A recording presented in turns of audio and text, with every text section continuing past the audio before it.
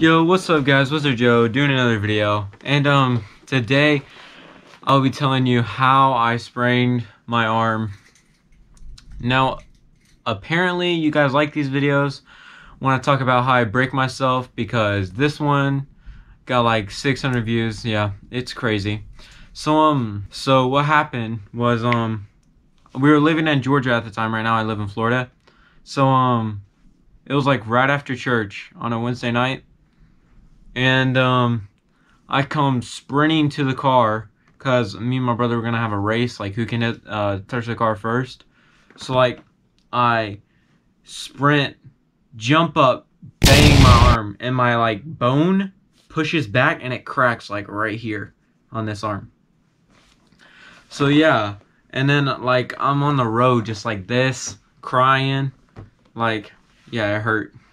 So the next morning, because we didn't go to the doctor right immediately, because I'm pretty sure it was like 9 o'clock. My parents were like, you're fine, you're fine.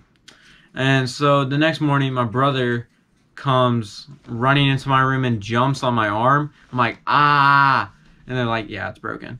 Because, like, alright, so it was upstairs, and then we would go, like, you would go upstairs, there's like a little opening, and then there's my door, my brother's door, and the bathroom door, and then in his room, there's a playroom. So it's like all connected. So it comes running through the bathroom, jumps on my arm, and yeah, it hurt. So then we go to the doctor, and I'm pretty sure, yeah, it was broken, because there's like a fracture right here on this, like right here. And yeah, so they gave me like a little I forgot, it was like a little Velcro cast, and like it was all black. But like I really wanted the one that like was all wrapped up so like people can sign my name on it. But like my mom was like, no, that's gonna be so hard to like take a shower with and stuff, because like you have to wrap it in a bag, and it's only like, the cast was like from here to here. It wasn't that big. It wasn't like I broke my whole arm. It was my wrist. So yeah. So then like I think it was a week later that we moved to Florida, and it was like from like, you know, the Christmas break. So I moved from Georgia before Christmas break to Florida after Christmas break. So these are whole new people. They come right from break.